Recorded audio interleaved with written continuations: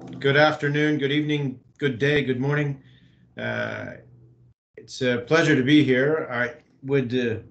It's a shame we're not all in a physical room. If we were all in a physical room, it'd be much nicer to recognize a few faces and get a real sense of who you all are. Uh, is not a request that you all turn on your cameras, but I won't be unhappy if you do. Um, with apologies to some of my colleagues.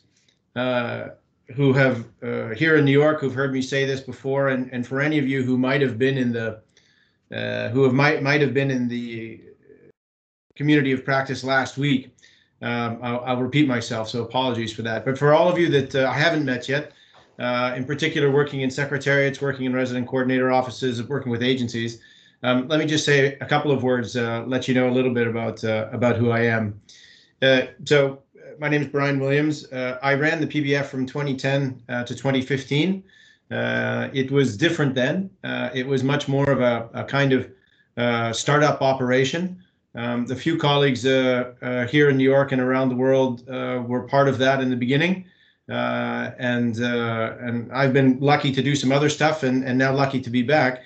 It's great to see how it's evolved. Some of the core processes, I think that and core objectives and sort of vision we had, I think stayed true.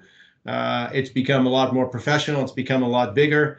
It's wonderful to see the enthusiasm that the whole system and many of our development partners and partner countries, governments, civil society, the enthusiasm they have for peace building has grown tremendously. And I think I would say after 3 weeks or however long it's been, my biggest reflection is that in those earlier years, to talk about conflict prevention straight up was not always easy. We had to talk about, peace building in the immediate post-conflict period. And there was a lot of emphasis on the peace agreement first, and then we do the peace building after. And, the enabling environment for all that has shifted tremendously. And now we can work in many more country settings where there is perhaps not a classic peace agreement and then signature. We can work in many settings where prevention is what we're after, where there's an agreement by different constellations of partners that there are risks around violence and conflict that we should be working at. And a lot of that has to do with the work of PBSO, not just the Peace Building Fund, one instrument, of course, a critical one, the PBF, but PBSO more broadly, the partnership with the World Bank, and all the good work that's been done on the ground. So it's really fascinating to see. And I just spent the last couple of days last week in Montreux with about 60 resident coordinators. Probably most of the resident coordinators that you all work with were there, and I got to talk to most of them, or many of them. And we heard a presentation around the Secretary General's new common agenda, where human rights and prevention was really at the center of it. So a fellow named Volker Turk in the Secretary General's office presented to the meeting, and his emphasis was on the social contract and the need in countries to continue to work on a social contract that results in greater equality, that results in greater protection of human rights, and results in greater development. So it's really an exciting time, I think, to be working in the Peace Building Fund, because there's so much more potential work we can do if me and colleagues in New York can do our side of the bargain and raise the resources so that you folks can do the programming out in country level. I think there's really a lot of potential out there. In the intervening years, I was lucky enough to be a resident coordinator myself. So I was an RC out in Albania. So learned a lot about what the world looks like from an RC perspective. So when we get into the discussions that inevitably will follow around headquarters and field and so on, I understand. I've been there, and don't hesitate to call on any of us in New York, but me also, if we can help find ways that make sure the projects are being as successful as possible. I also spent a year in DCO. I came back from Albania a year ago and spent a year in DCO working essentially on cooperation frameworks and CCAs.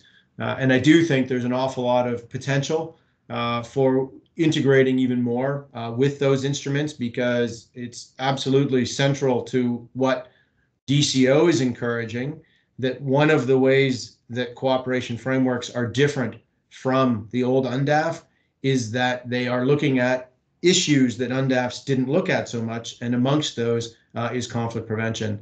A lot more work on conflict analysis and connecting conflict analysis work into CCAs. So there's a lot of exciting opportunities from there too.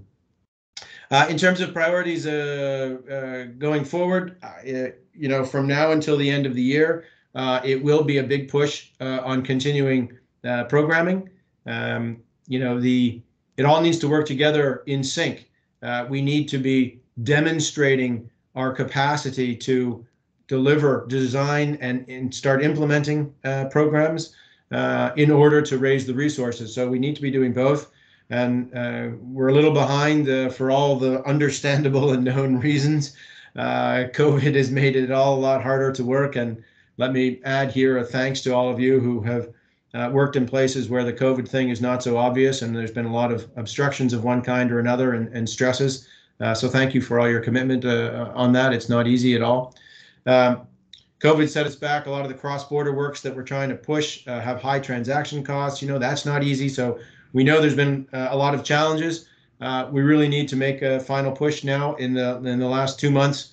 And really, it is only 2 months left because by mid-December, things start to close down on us. So really need to make a big push. And if you're bumping into challenges with your country teams, whatever, your resident coordinators, don't hesitate to call us in. We can help by making phone calls and are encouraging and helping whatever way we can. But we really need to make a big push for that. And then next year, we have an ambitious 5-year strategy, and we need to keep going. And I think, need to get a little bit creative. We need to keep doing what we're good at and be a bit creative about new ways that we can work on some of the peace building issues. And I think the common agenda, social contract, prevention, cooperation frameworks, mainstreaming prevention somehow are ways that we should are issues that we should think about to see if we can't expand even further and do more good work out there. So lots going on. On today's workshop, I guess it's a workshop. On today's workshop, it is really important because it is part of that train that everything needs to move in sync. It's got to be the design, it's got to be the implementation, it's got to be the fundraising on my side. But a linchpin between those things is the reporting. The reporting is the accountability mechanism. Every meeting I'm ever in with a donor is asking about results, is asking about impact. And, it's complicated because if you just tell them an anecdotal story, they say, that's just an anecdote. So, that's nice, but, that's just one little story and you're programming, $200 million a year. If you just give them big picture numbers, they say, you got to tell me a story, because if you don't make it personal and tell me a story, then, it's hard to see the connection. So it's got to be a little bit of both. And it's why I know it's frustrating in the design stage, but there's so much emphasis on getting the theory of change and the log frame correct, because if we don't have that all there, then we can't put these pieces together to do the mixture of both the narrative, personalized stories and the formal reporting against indicators and so on that are so important. So this reporting piece, really, I can't emphasize it enough, and just very grateful in advance that you find the time to dedicate to this. I know it's hard because there's so many other pressures and so much else going on. Rest assured that we read every single report that comes in. We try and give timely feedback to that. We certainly give feedback. We try to make it as timely as possible. And in all of those reports, and this goes to, when we're designing projects, are questions that often come back around the indicators and so on, but it's the peace building impact that we're always looking most for. So, everybody understands that, a peace dividends project in a conflict affected area has a huge impact on peace building. I mean, even when people didn't have the language to articulate this 30 years ago, they knew that that's what they were doing. They were investing in a geography that used to be in conflict and now can have access to services or whatever. We need to find ways to tell the stories about that connection to the peace building.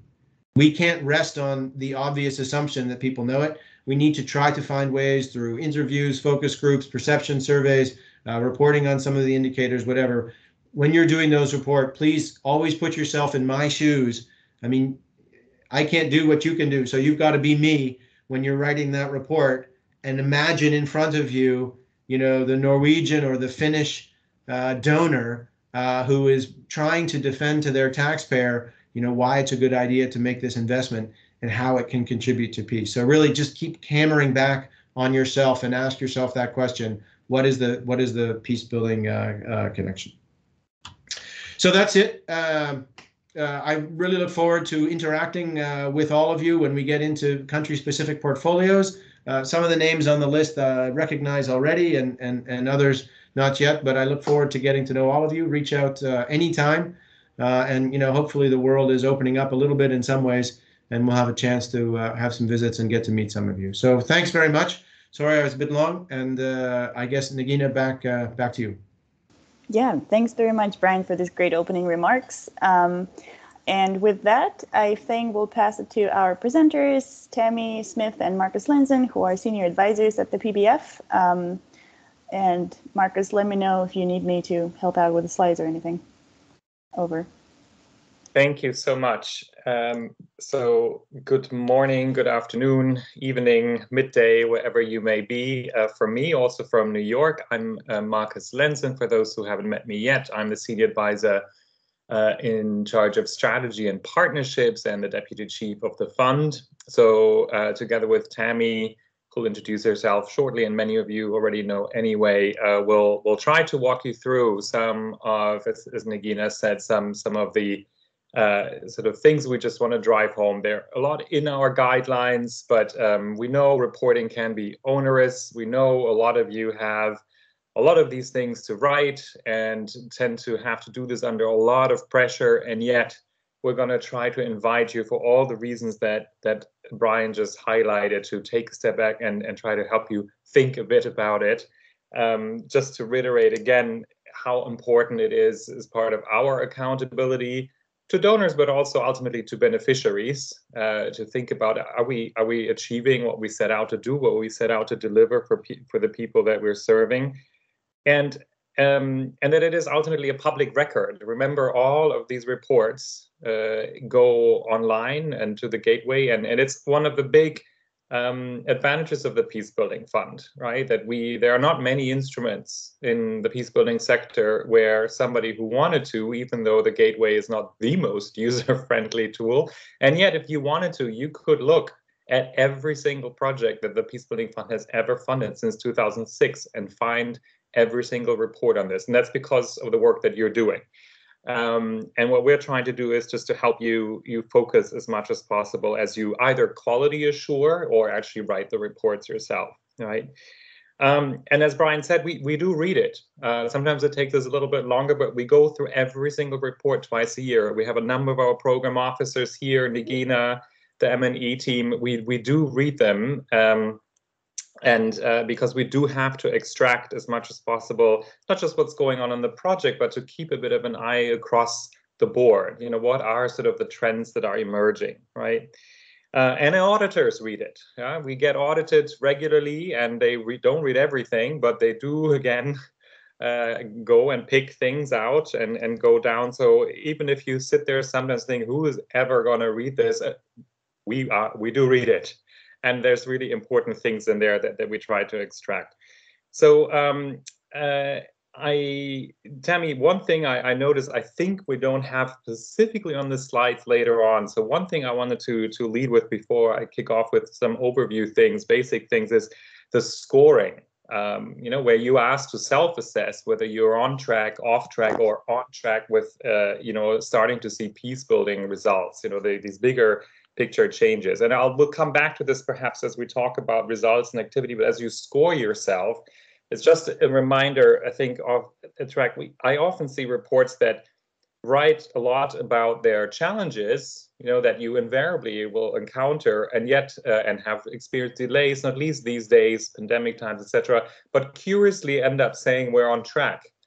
And when we try to sort of assess this and we think, how can they say they're on track when so much is behind schedule and this, that, and the other? And for us, the important thing is not so much, is it on track or off track? Of course, it matters. It's more the why. There may be all sorts of reasons why you're off track. We often invest in very high risk things.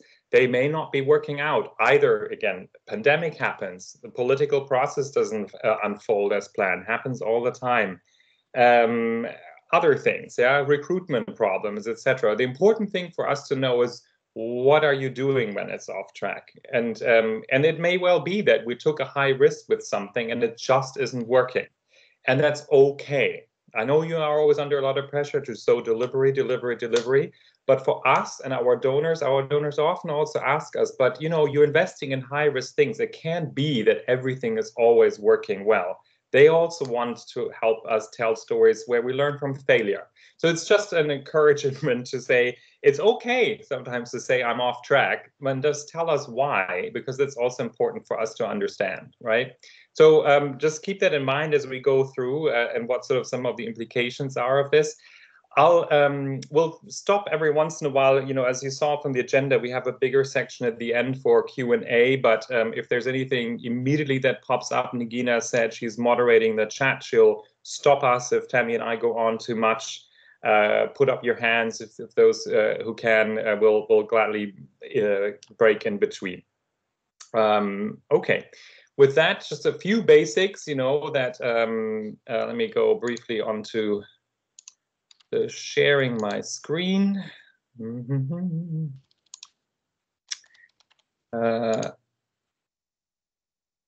Okay, and there we go. Regina, can you see this all right? Yeah, it's great. Thanks. Okay, so this is just a few basic things that you know, I'm sure a lot of you are aware of, but good to remind, right? The templates are on our website, which, by the way, was just relaunched just last Thursday.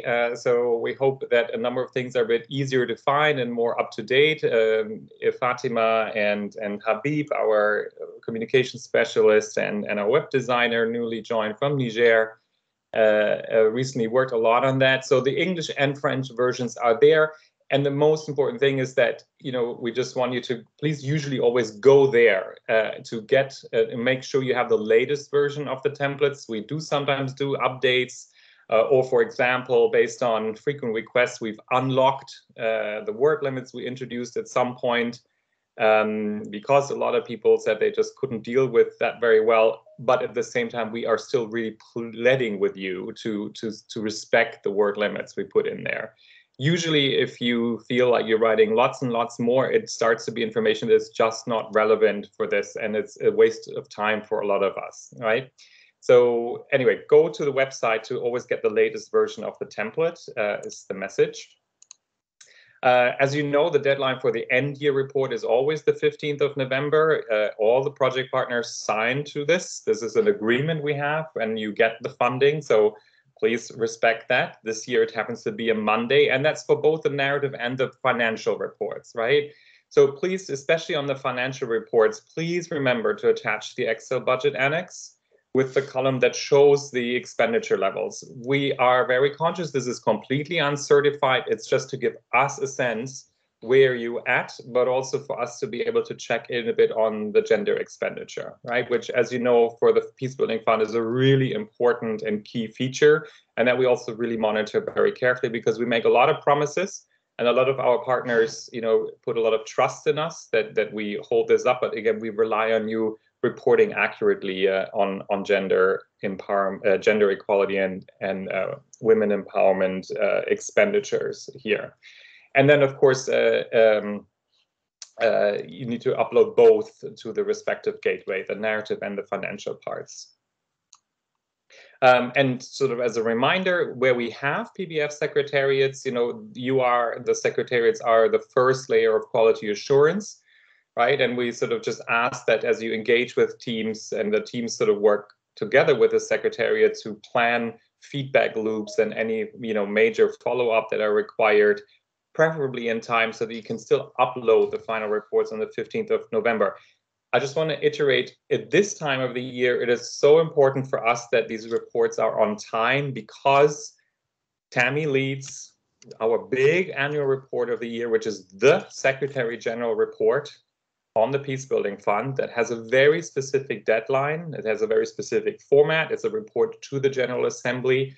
It is really important. And the more we slide behind the deadline, the more impossible it becomes for us to do this well. So really just a major plea to be on time with these reports, especially at the end of the year.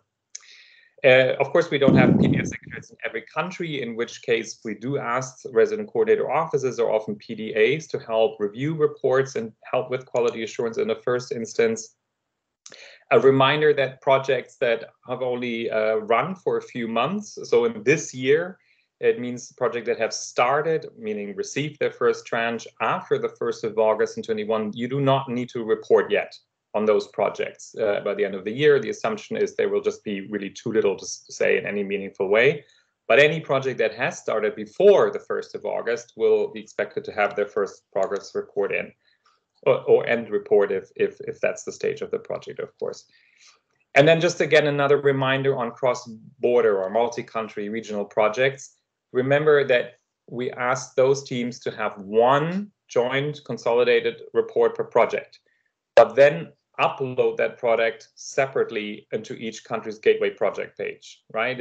That's for accountability and tracing purposes, but the point is that those projects need to have one consolidated report, because it's a cross-border and we want the report to speak to the cross-border nature of the project's objective, and do not report completely separately as if they were completely separate projects, because that means to us usually that the cross-border nature isn't working. And where we then have to majorly question sort of that investment. So that's just the overview of the main requirements and main timings that we want you to keep in mind. And if, let me maybe briefly stop there if there are any questions about this before we go into more detail with Tammy in the next section.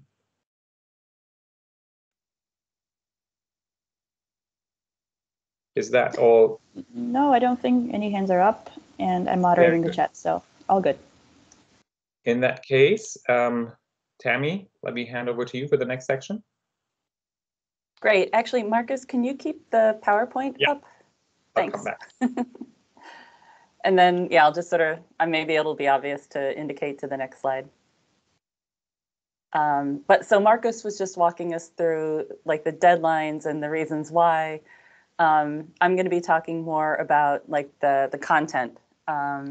So, you know, we want to focus today on really trying to get an understanding of what is the difference between like activity reporting and results reporting, and why is the results reporting the thing that we keep hammering home about. And just the one caveat that I want to say, since Marcus was talking about those sort of deadlines, there's a line in the previous slide that said if your project was approved after August, you're not required to report. That's true. And Nikki, is it possible to mute everybody? I'm getting feedback.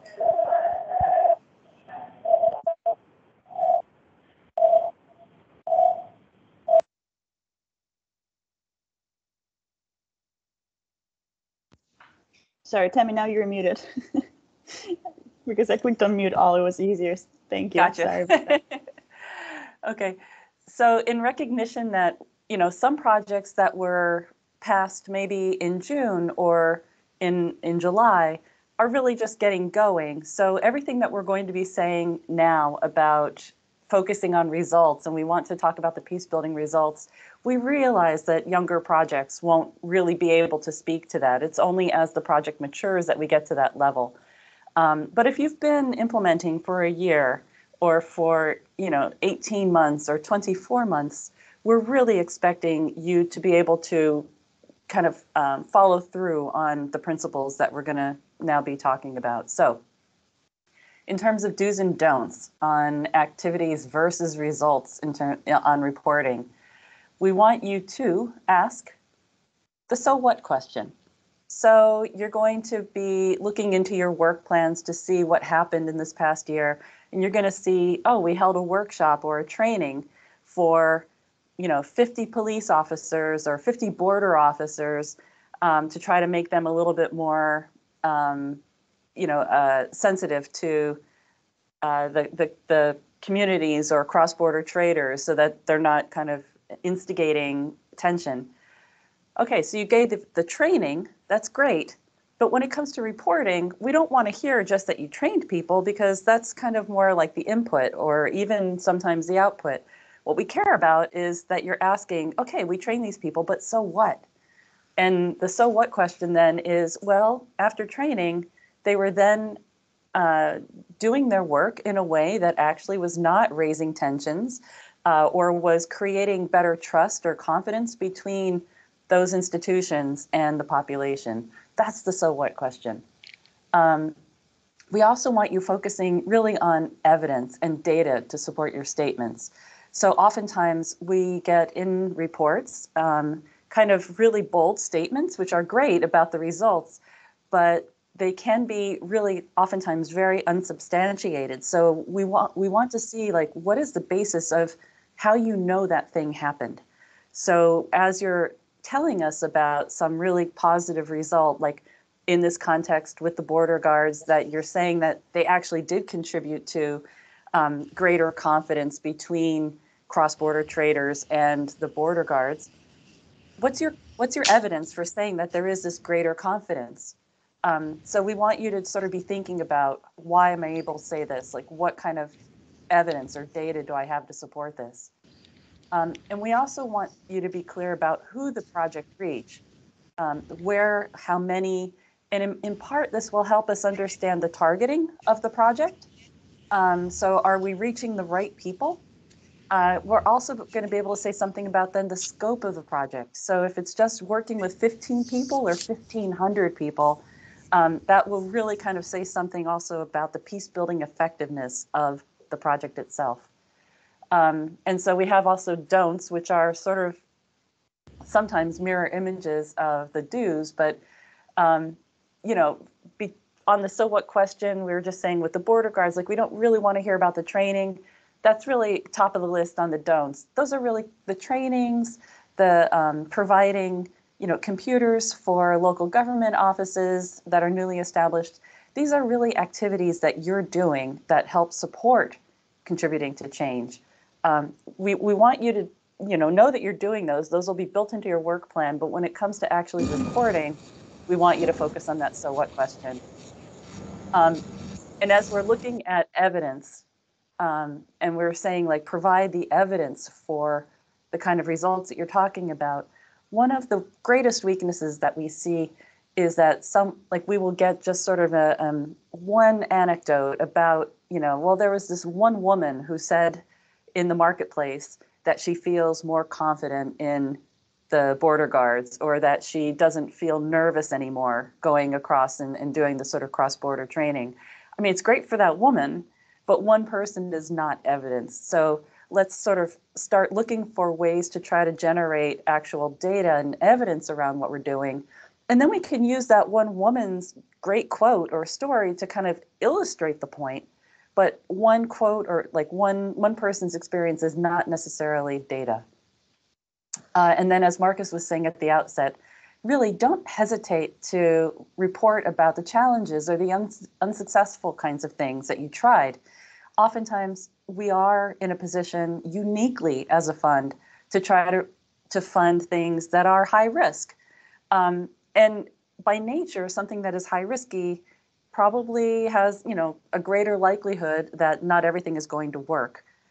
We want you to be clear and upfront with that. It's how we learn, but also how we can work with you to maybe create like a different revised or adapted approach.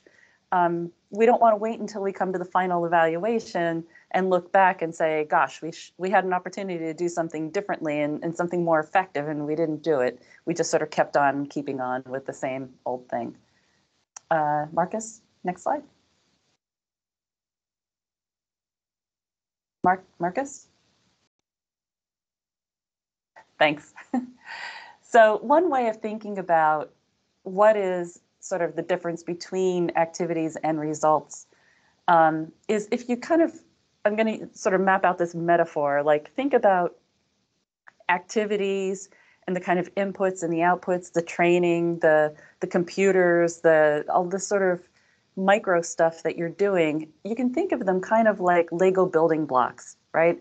They are essential, right? You cannot do your project without having these sort of essential building blocks, but you're not implementing this project in order to just have a bunch of Legos kind of sitting on the floor.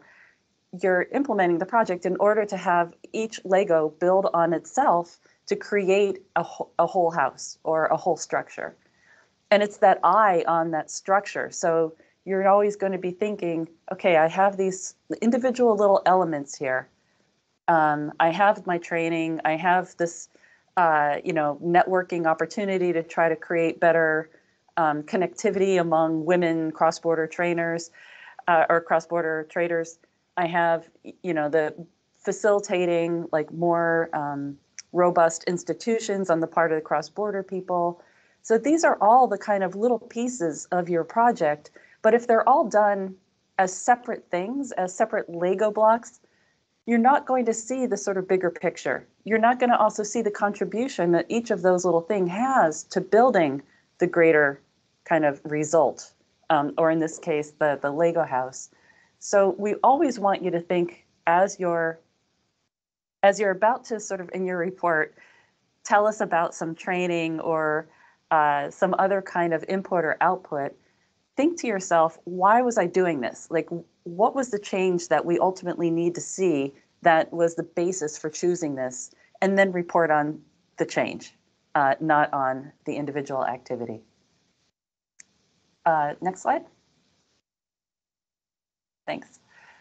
So we have a couple of examples, and here we want to also open up for colleagues too. So we're going to kind of read through and then maybe get some responses back from some of you about your views about whether this seems like a good way of reporting or if there is room for improvement. So the example one is the training of trainers for enhancing peace building competencies of 20 mentors took place in September 2021. During the reporting period, 1,200 of those 618 females have already been trained in peace building in the 5 targeted districts. So what do we think about if you were in our shoes or in my shoes specifically? I need to write the Secretary General's report. I'm looking for ways of communicating the effectiveness of your work within our report. Does this help me tell that story?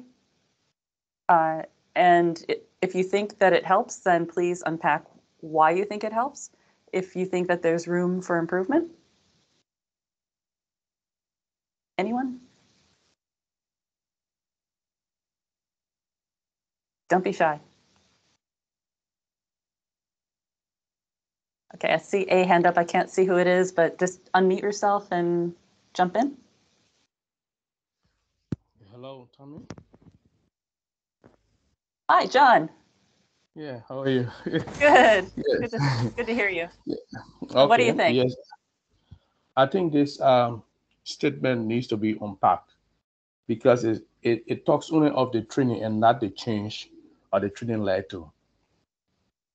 So this is the so what question. Yeah. Right. Yeah. And so sorry, I'm going to push you a little bit now too. So fantastic. Yes. Like we need to sort of ask the so what question about the training. If you were to then be advising the RUNO or the NUNO who submitted this kind of thing in a report, what would you be going back and asking them to look for in terms of evidence? Like where might someone find evidence for the change? Well, I'll be asking them to show some evidence in the 5 targeted districts. So following the training, what change took place? Are these districts already, or these mentors, are they making some differences in terms of the training they underwent. What are the applications? Okay, are they applying the training that they actually underwent? Are they, it's not just about the training. Yeah. So these will be some of the questions I'll be asking, and I just telling me about, these mentors, were trained in September. So what, after the training, what happened? Yeah. So I'll be looking for those Fantastic. results. Yeah. Thanks so much. And John, I'm going to ask you, can you go back to being mute? Thanks so much, though. It was excellent. So and with your answer, actually, you kind of give us two ways of looking at the impact or the result, right? One is when they go away from the training, are they able to use the principles or the new skills that they learned in the training? Are they applying them? So that's one way of going about trying to look at evidence or of results. There's an even greater effect, though, which is if they are applying those new skills or like new way of working, is it having the intended difference that we were expecting, right? So maybe they're actually really changed their behavior a lot, but it's not really making a difference in terms of reducing tensions in the community or creating better social cohesion in a community. And that is also super important to know. It doesn't mean that their skills aren't good. Maybe it just means that the problem wasn't the lack of those skills. Maybe the problem is something else, and then we need to kind of investigate that.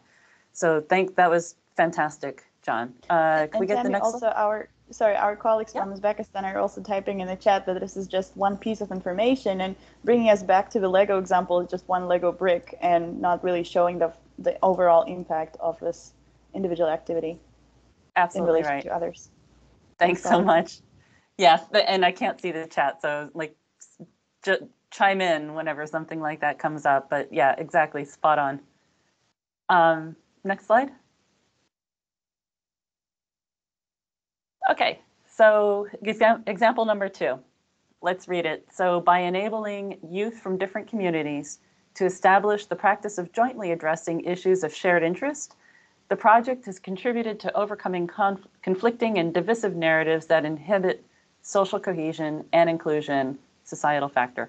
In practice, through its diverse initiatives tackling social, economic, cultural, environmental, and political issues through Upshift, Podium, Ponder, conflict resolution training and programs, and UN Youth Assembly, the project has triggered structural changes by creating sustainable platforms for more than 4,000 young women and men in Kosovo, working together to tackle society-wide issues.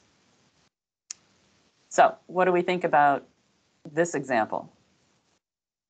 Aside from that, it's way longer than the other one.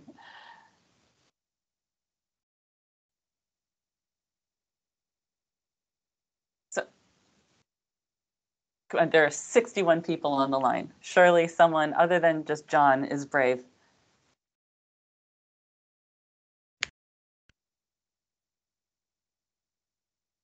Nope. Okay, Alfred? I see somebody's hand is up. Yeah. Alfred? Yeah. Good. Hello, Taimin, and hello, everyone. Hi. Yeah, hi.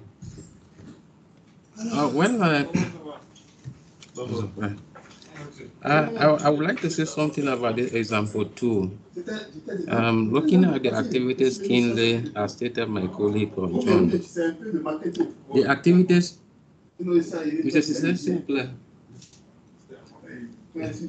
the activities here is, you're targeting the youth. You're targeting youth for what? To ensure social cohesion, taking into account other factors like political, economic, and social.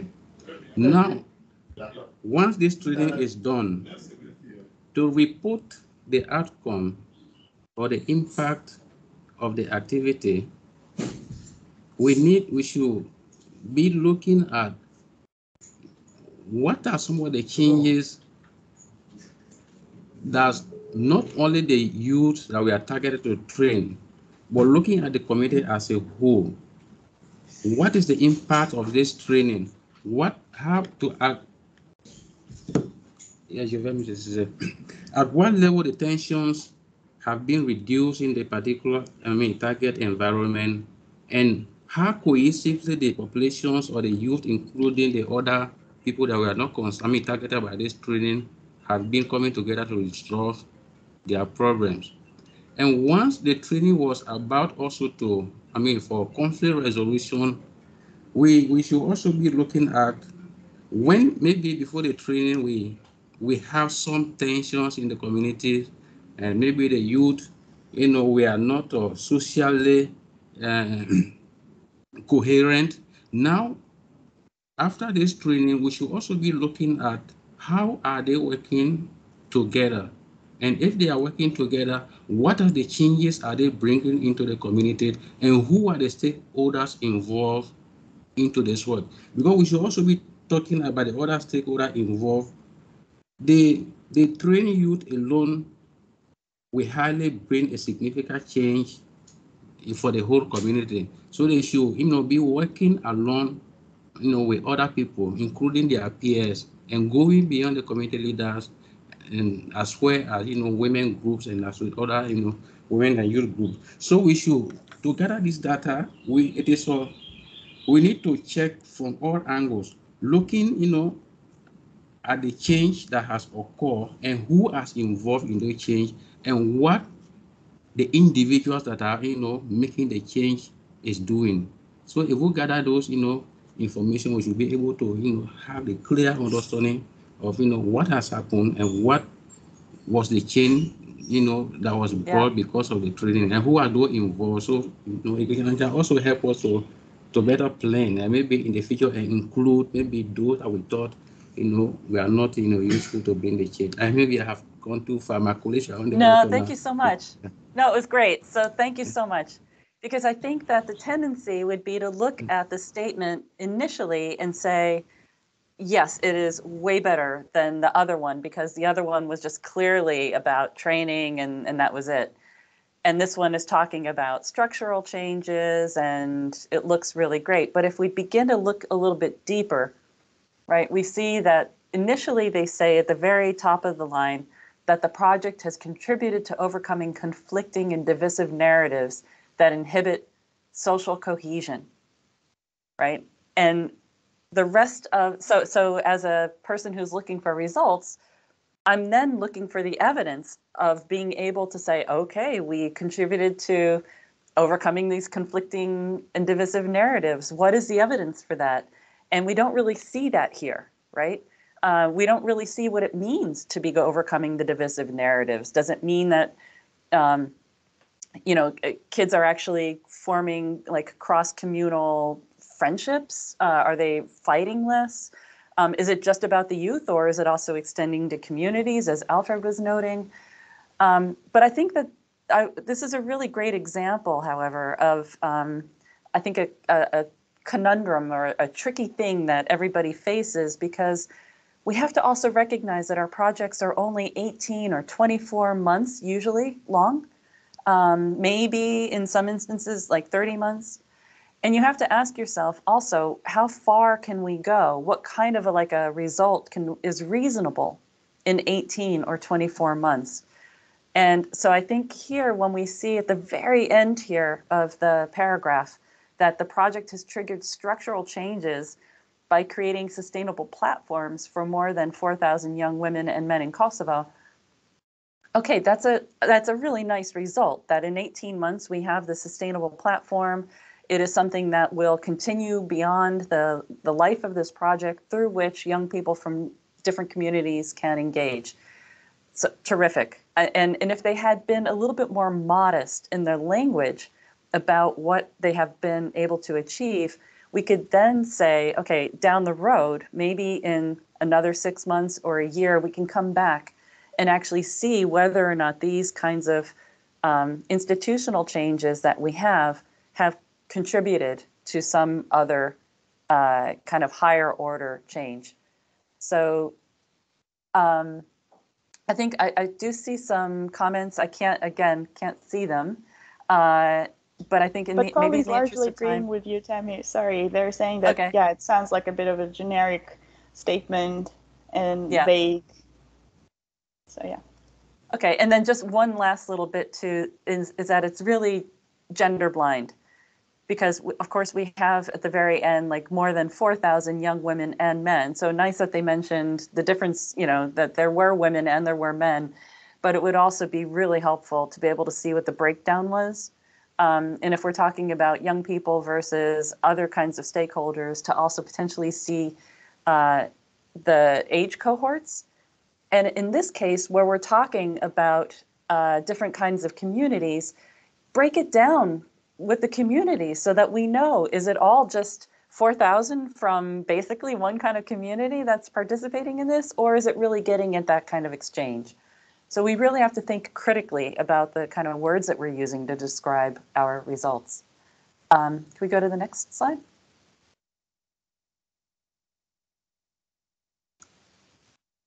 Thanks. So at this point, I'm going to pass you back over to Marcus, who will talk more specifically about gender, COVID, and catalytic results. So thanks very much.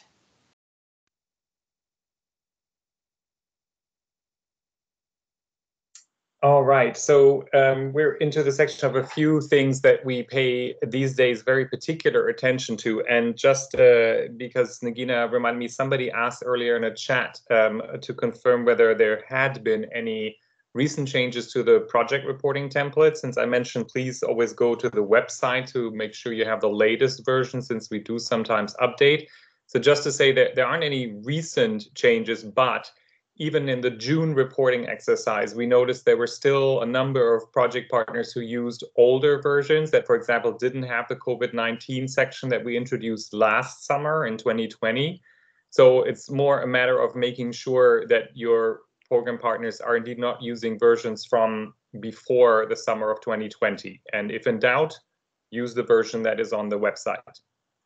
Yeah, that was one of the main introductions. And the other thing that we had at some point done is unlock the word limit blocks because of various feedback we received. If some people still have a version that has a locked section, I mean, in the end, that's fine, because for us, it was always the point of making sure they don't go overboard with the text, but just to confirm that that's the change. So that if they're already working on it, the main thing to make sure is that the COVID-19 section is actually in there.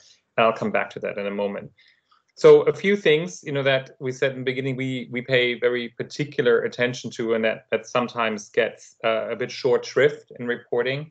Gender dimensions, the catalytic effect part of the fund, COVID-19 now.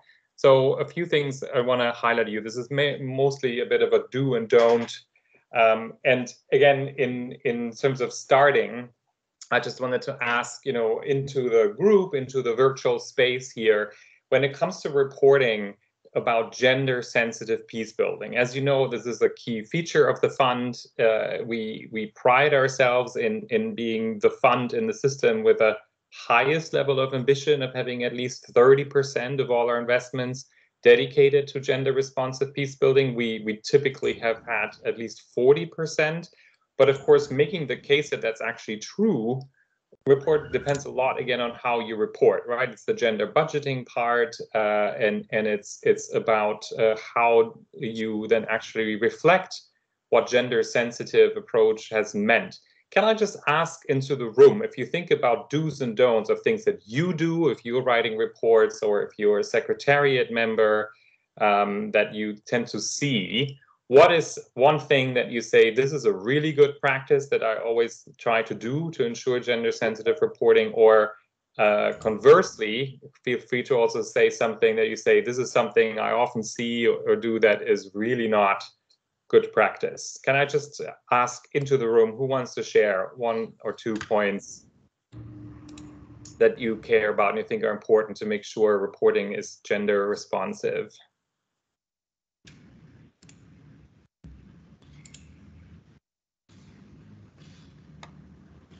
And very important thing, a lot of us should be doing this all the time. Don't be shy.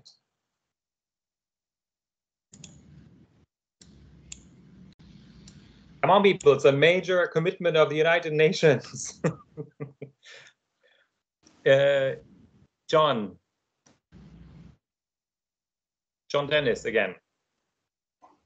Yeah, But thank you, Marcus. good to Okay, hear you. yeah. So first thing first, to ensure that to ensure gender reporting or gender sensitive reporting um, um, uh, is ensured.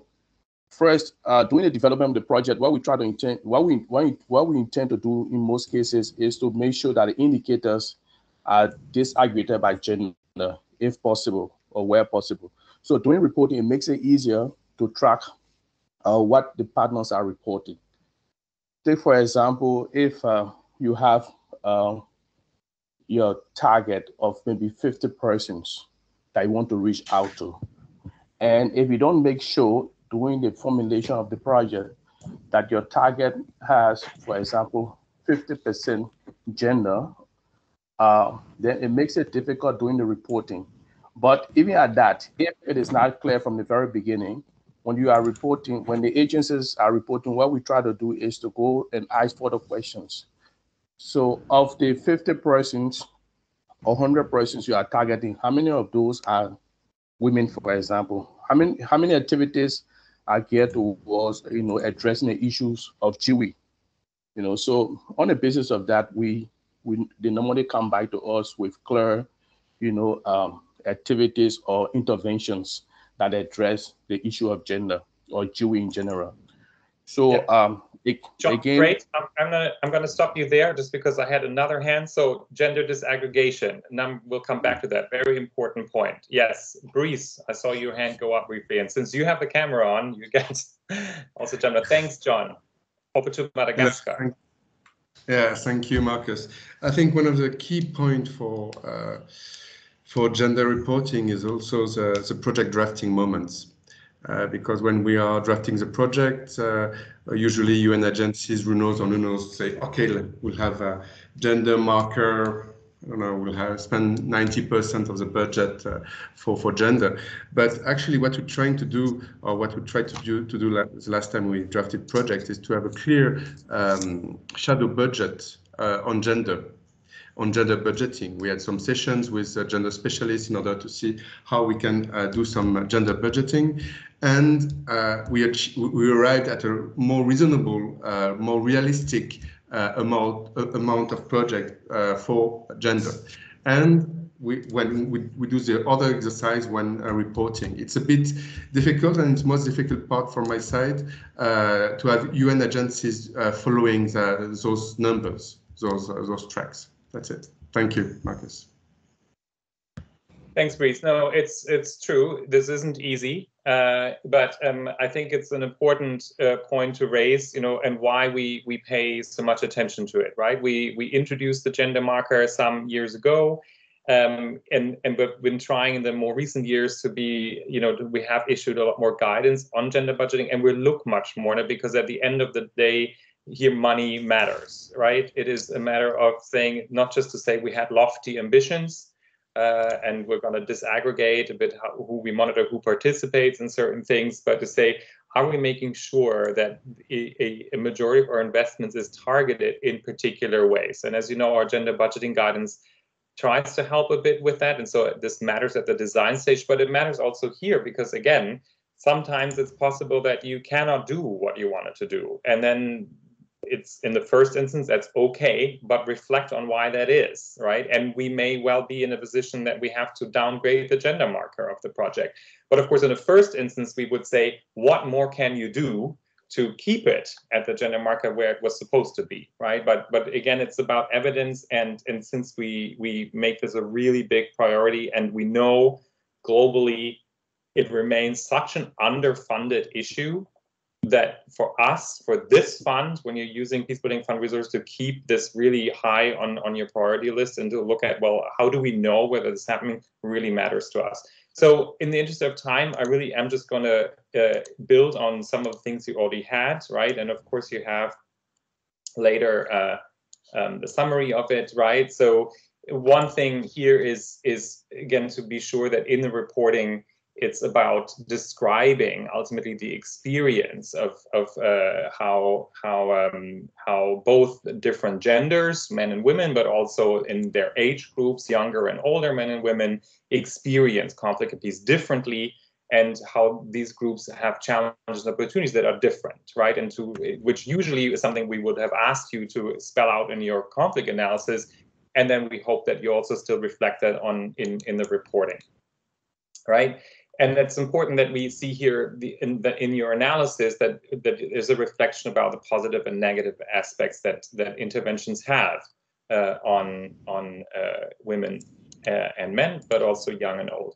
Again, you heard John make the point about the disaggregation of data. Usually we will have paid a lot of attention to this in the design of your M&E frameworks. And again, this is the point where we hope that you present that data as you collect it through the monitoring approaches of the projects.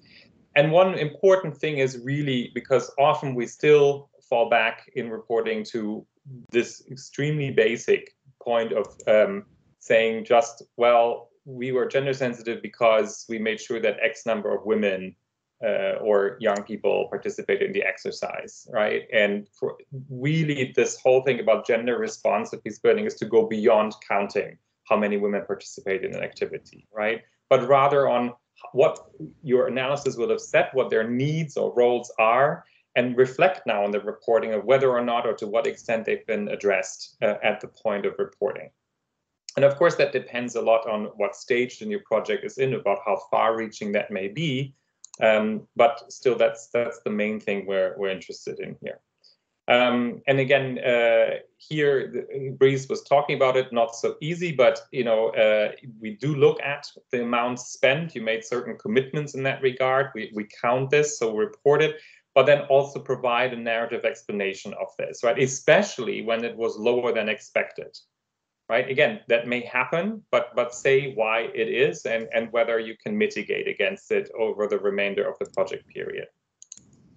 And then on the don'ts, right? So it's sort of similar, what we try to already address when you design projects. You will hear us often give feedback to projects that lump women and youth somehow together and say we'll be, gender sensitive by including women and youth. And we say you need to break this down. Which women, which youth, which age groups, and which populations groups, etc., and keep reflecting here as well about experience of different groups and not lumping. So don't lump them together, which we unfortunately still see.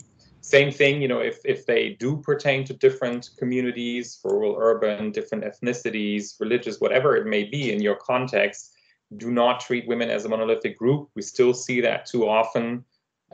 When we know for sure that there's not just one group of women, that makes it really difficult to kind of ascertain how gender responsive this actually is. And then again, do not report on gender sensitive approaches only as women focused, outcomes, outputs, activities. So no matter what results level we're talking about, gender sensitive approaches about recognizing, capturing how a project can affect women and men differently, right? And not, again, just counting how many women participated in an activity.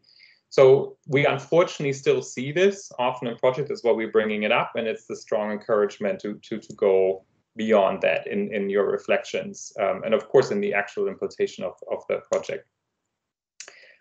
Catalytic effects. Who ventures forth a definition of what does the I'll see some questions coming in which I look at, but as I look at the questions in the chat, catalytic effect. As you know, the Peacebuilding Fund is a fund that says it is flexible, responsive, and catalytic. It's a very important feature of the Peacebuilding Fund. It's one key niche and comparative advantage that our donors also want to hold us to at all times. So can anybody volunteer? How do we tend to define catalytic? How do we try to measure that in projects?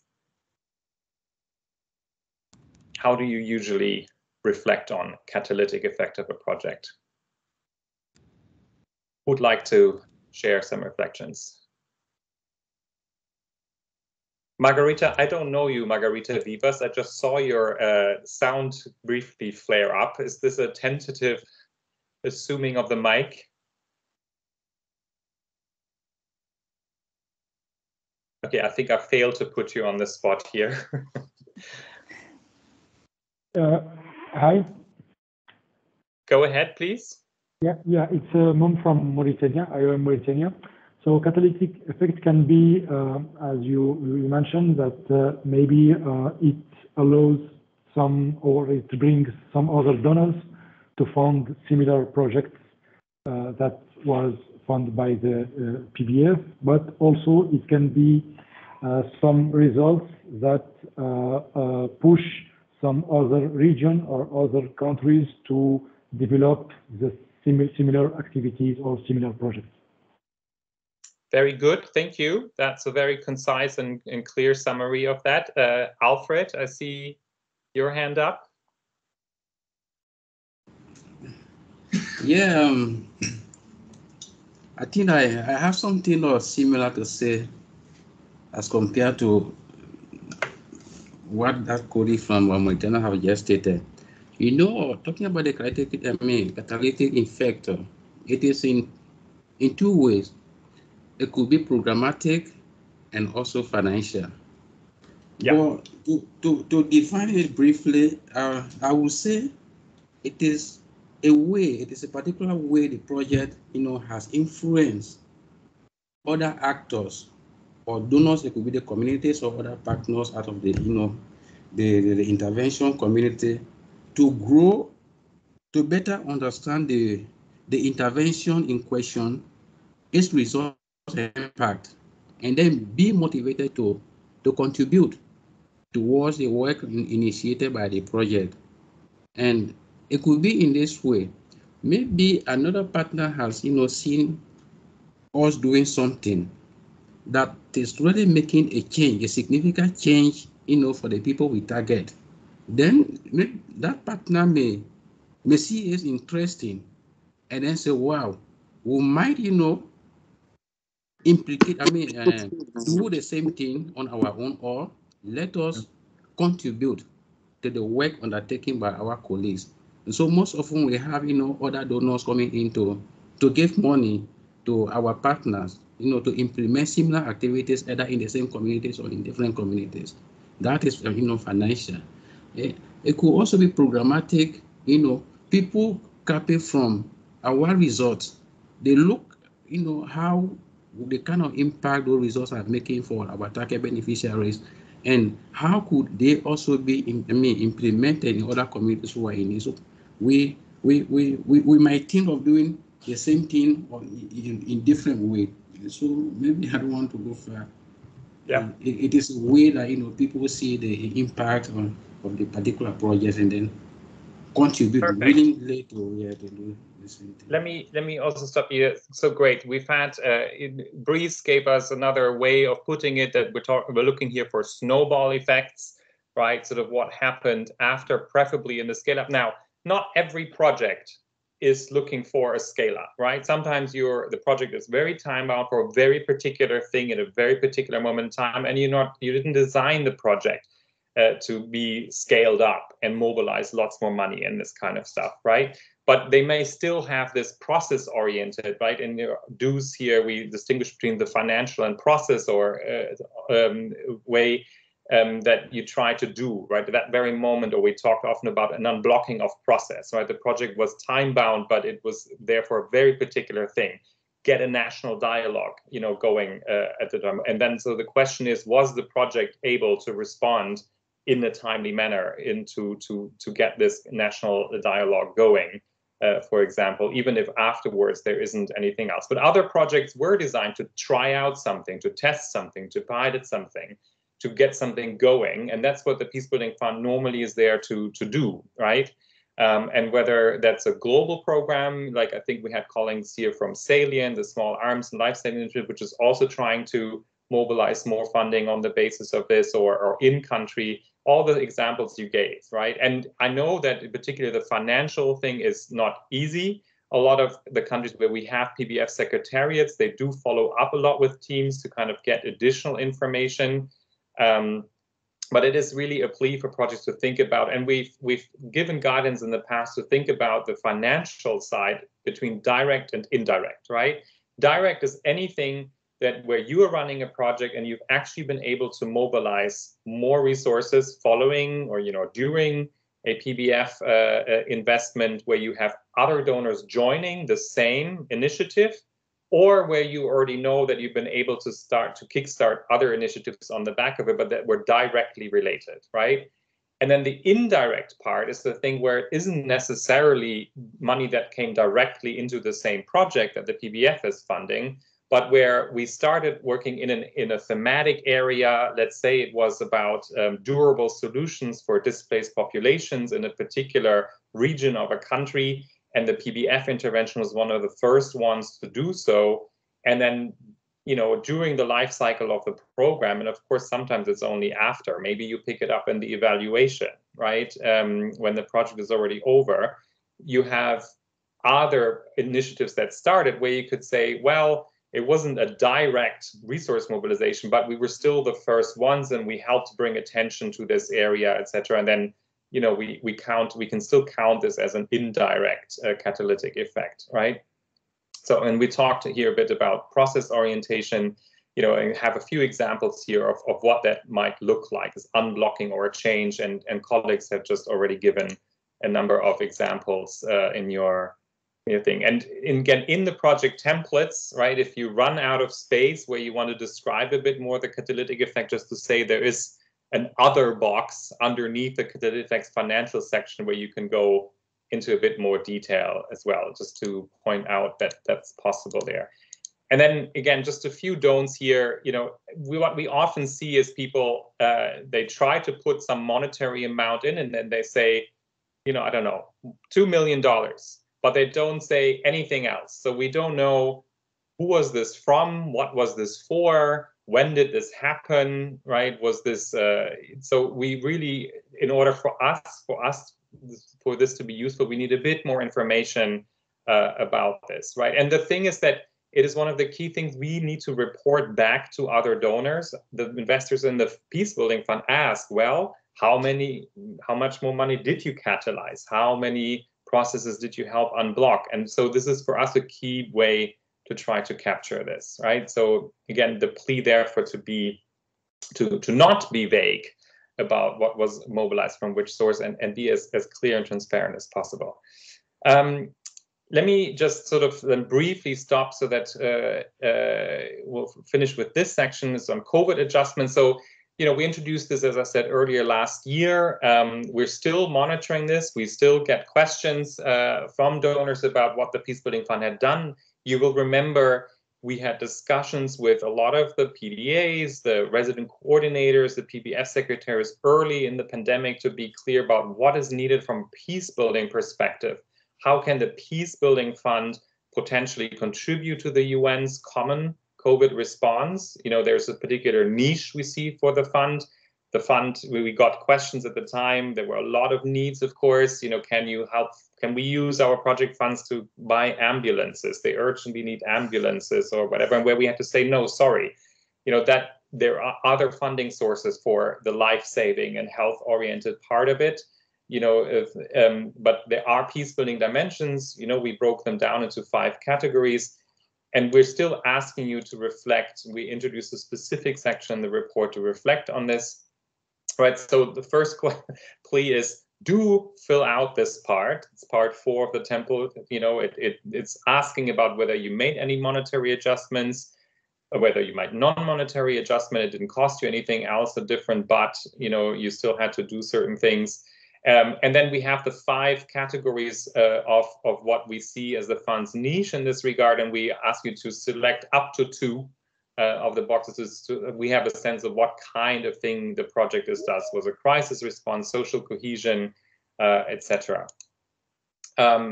We ask you to also provide a substantive narrative, regardless of whether you reallocated budget to this, right?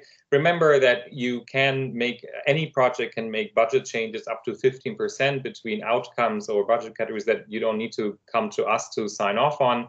But you know, we want just to know when it's done, and if it's COVID related in particular, do reflect it here, you know, so that we have a better sense at an aggregate level to what extent the projects that we're funding made and keep making adjustments to COVID-19. And of course, if you're making any major adjustments, especially if they go above 15%, remember you would need to come to us beforehand to get an approval of a major revision.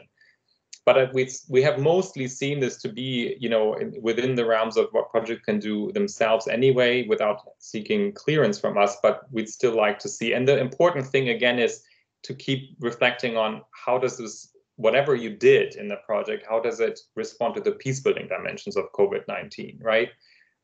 If we start then seeing that PBF resources will start to be used more for health issues, etc., then of course we would have to say, I'm sorry, people, but that's not what you should be using these funds for. So similarly, there's a very basic: do not leave this port empty. Even if you didn't do anything, say it, right? Just say it didn't matter for us. We didn't have anything that required us to change anything. But at least we know that you thought about it, because we had too many project reports that left this empty, or, as I said earlier, didn't use an older template and didn't have the section in it. And then we don't know, did you just skip this section, or is it really that it wasn't relevant? So again, please do say something. And again, the reminder about which project to use. Marcus, we have a if I may, maybe in COVID, but sorry? Yeah, sorry, I'm just being conscious of time that we didn't even finish the presentation yet.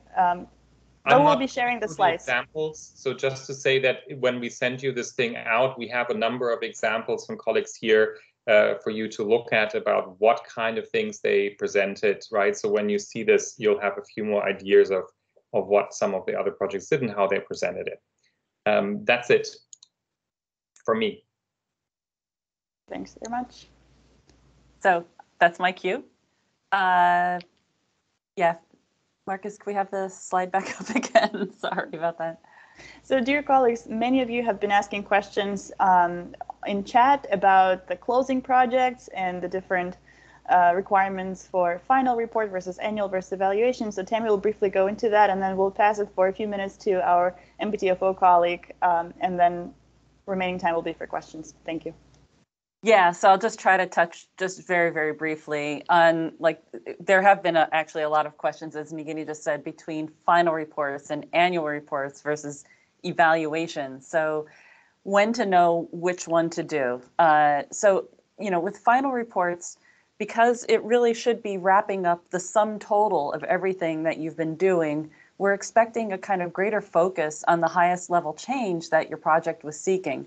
And ideally, these final reports are going to be able to pull from and benefit from an evaluation. So if some of the questions were, my project is ending in December this year, so it's kind of coming up soon, should I do a final or an annual? The question back to you guys then would be, do you feel that you have wrapped up sufficiently the bulk of the implementation and are starting to see evidence through evaluation, through project monitoring at that higher level result that you can speak to? Because this is your last chance to communicate your results to us. So regardless of whether it is a final or an annual, every project must submit and upload to the gateway an independent final evaluation within 3 months of the project end date. So in order to do that, you could have your project ending in December, and then you'll have until the end of March, actually, to submit the final evaluation and the final report. Project teams, however, if you're going to use that 3-month buffer after, you must commit the evaluation budget prior to the project end date. So that's kind of a critical little piece of information. So don't wait until you're in that 3-month buffer period. You have to obligate the money before. And just bear in mind, and we can do a separate webinar on this, but PBF quality assures all evaluation documents, including the TOR. So if you're planning an evaluation, reach out to us. As Marcus said at the outset, projects, our deadlines are 15 June and 15 November. If your project was ending between this period, so the 15 June to 15 November, you must submit some report. It can, as we said before, it could be the final report or the annual report, but you have to submit one of them so that we can report on your results. And for projects, again, ending after November 15, you have the choice of which one you do. Next slide.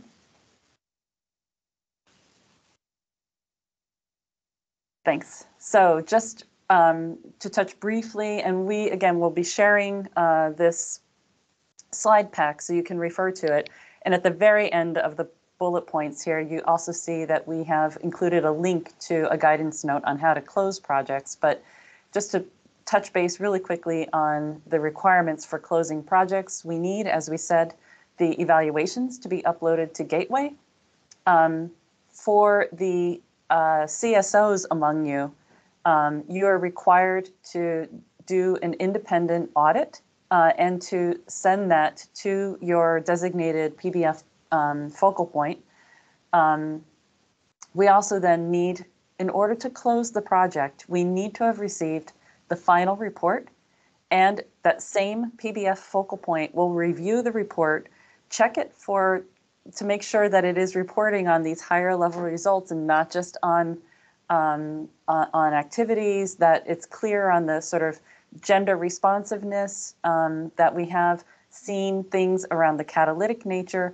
And if it is acceptable in terms of the content of the report, then the PBF officer will signal to Gateway, will send a message to the MPTFO that this report is considered to be final, it's approved. And with that, the MPTFO will shift over it will operationally close the project and then begin the process with your headquarters offices to go through financial closure and initiate financial closure. And again, we put the link to the guidance note on project closure at the bottom of this slide pack. It's also available if you just Google it. it's pretty clear to find. And I think that's it from my side. Nagina, back over to you. Yeah, thanks very much. And I think we can stop sharing the slides. And Farnaz, who is our colleague from MPTFO, is now able to present and share her screen for the MPTFO intervention. Thank you. All right, thank you. Thank you to PBSL colleagues and Nagina. I'm going to start sharing my screen. And let's see, here we go.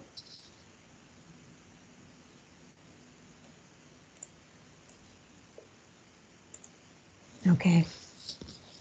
So here what you have in front of you is the Gateway, which is the repository for all the documents under the PBF projects.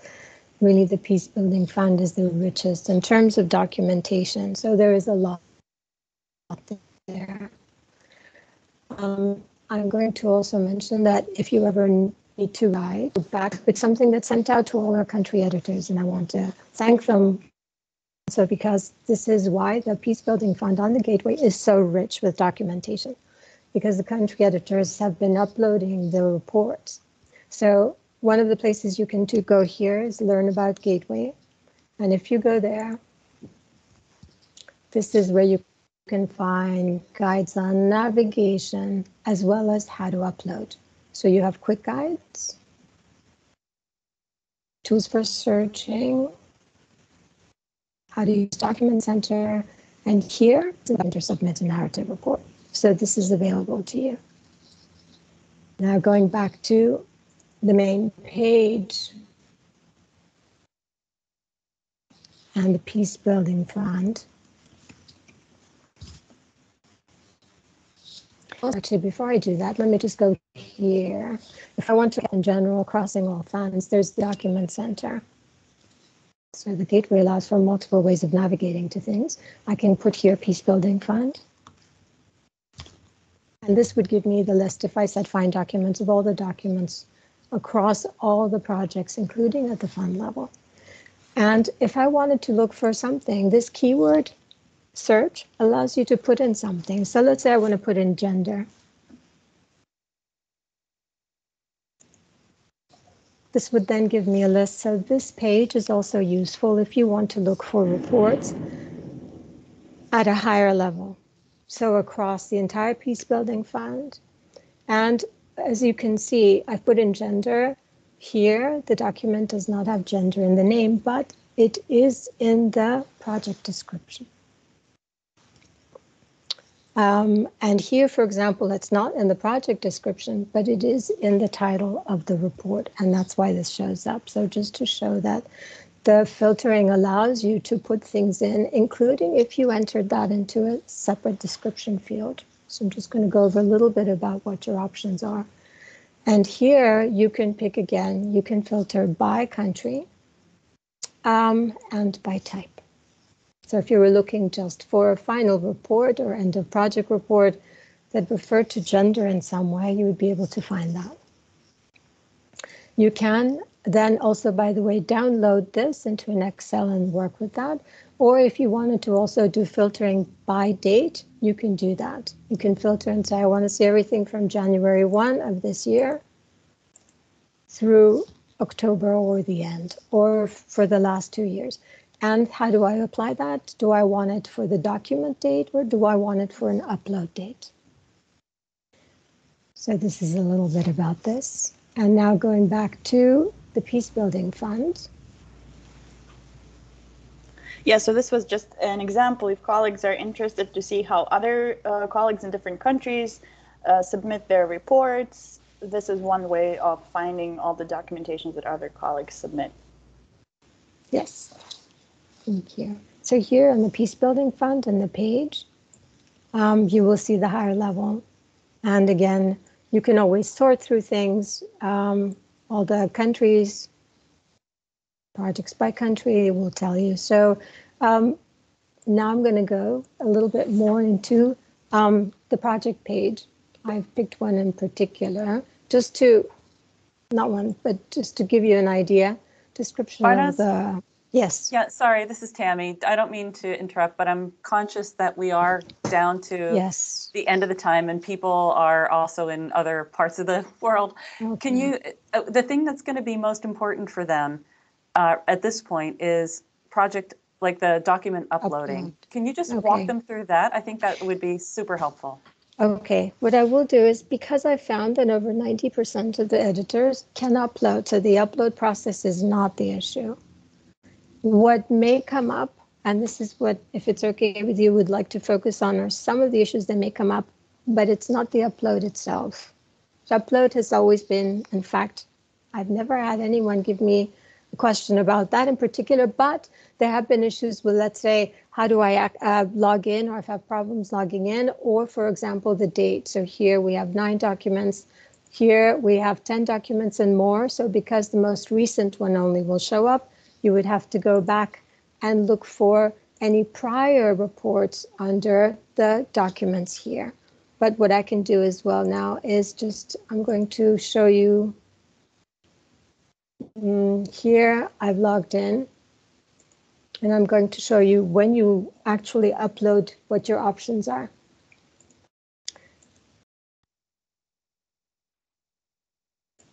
So here's the record that's already been uploaded, just to recommend. Here's your report. You've chosen the file. You have an option here to put an additional description to what you have under here, and this will then be picked up by the gateway. The issues that have come up, they will be sometimes a question of access. So a question of access. This is, I will try and do that in the next couple of minutes. When you put in your name, always uppercase X, and then the password. The system, if you do 3 times and log in and you don't remember the password, or for some reason the combinations are not the ones that are registered, the system won't let you get in and will give you a message. So in that case, please do send me the message and the screenshot, because that's very helpful, since there may be more than one reason why that access is blocked. Sometimes it's a question of not having been there over the last 6 months, and that would be a different reason. So we use a different system to unlock it, and then I contact the security colleagues who can help you do that. So the important message here for me is, please let me know what message you get if it's an access issue. Aside from that, then in terms of uploading, as I said, if you can put an additional description to what is here. And that will then help you because when you're doing the request, I'll show you. So for example, if you look something up, if an entry has been made under the description, like here you can see, it will show up. I know we're running late, so I think what would be very helpful is if at some point you think there's an interest, I would do a maybe half-hour session. I think 20 minutes is more than enough to go over any issues that our colleagues have found they've encountered. We compile them and we go over them in that session because I understand that there isn't enough time and you want to end, in fact, supposed to have ended at 10:30. So I will then give that back to you because that might be a better way to approach this. Yeah, that would be awesome. Yeah. Actually. Okay. Yeah. Why don't we do that? And this might be, well, yes. Okay. Well, thank you very much. No, thanks so much. And yeah, apologies that time ran over. But Nagina, back to you. Sorry, our mistress of ceremonies. No, thanks very much, everybody. Thank you for us. And sorry we didn't have a lot of time. But colleagues, in the presentation slides that we'll be sharing, there is a link to the guide from Gateway that kind of discusses step-by-step how to upload documents to Gateway. And if you do encounter any problems with the upload, please let us know. And I'm sure we can put you in touch with Parnaz and other colleagues who can help out. With that, I think those of you who can stay for a few more minutes, if you have any questions, please raise your hands, pick it up. I see if there are any more questions in the chat. I trust colleagues can also respond in writing. And there is a hand from John. Yes, okay, thank you. One question to Fanaz. How do you edit when a document is uploaded? I found it very difficult to do that. So sometimes if we, once you upload a report and in time, and then you find out that there is something that you need to edit, you have to delete again and upload again. It gives a different date, like the report was uploaded late. So how do you address that? Okay, so in that case, you go back to your page, and when you go to that page, you're going to see a whole list under that page. You click on the record you want to change. So let's say you want to change this one. Oh, let's try again. I think because it's 15 minutes if I haven't logged in. Let's say if you want to change this, you would go back to that record and then make that edit there. So I can show you now. Let's try this one.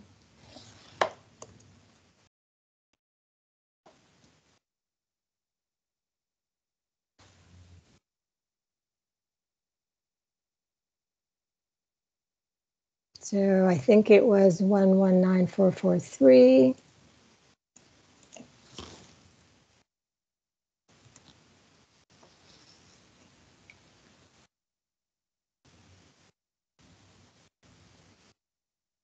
My menu may be just a little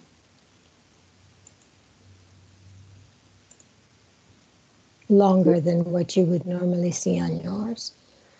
So let's say I uploaded this and I want to change either the description. I go back to the record rather than deleting it, because one of the things about deleting would mean pretty much that you don't want that record up at all, but you can go in and edit something. It's a great question, thank you. And you can, let's say you've made a change to your report. You can just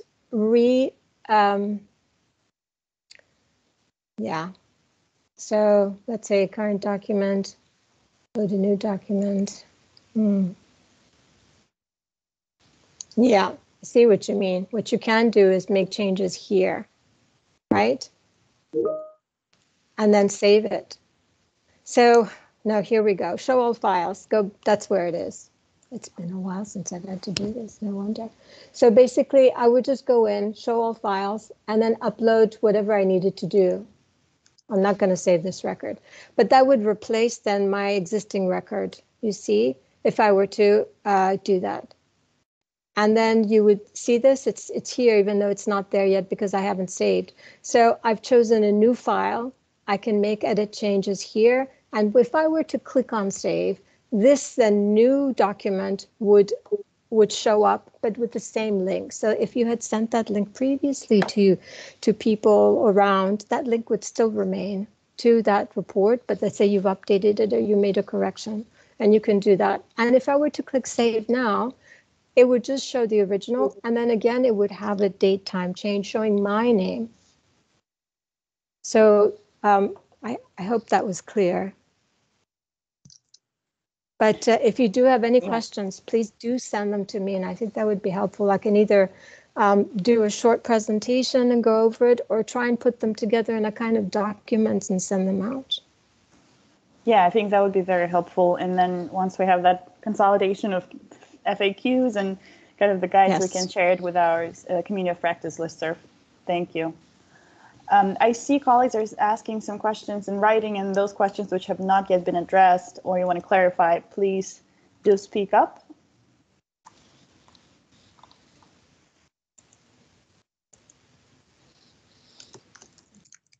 Okay, then I don't see any hands that are up. I believe we will remain here for a few more minutes on the line, those of you who still want to discuss something with us.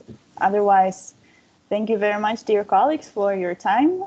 Hope you found it helpful, and we'll be following up with you in writing with the presentation slides and the recording.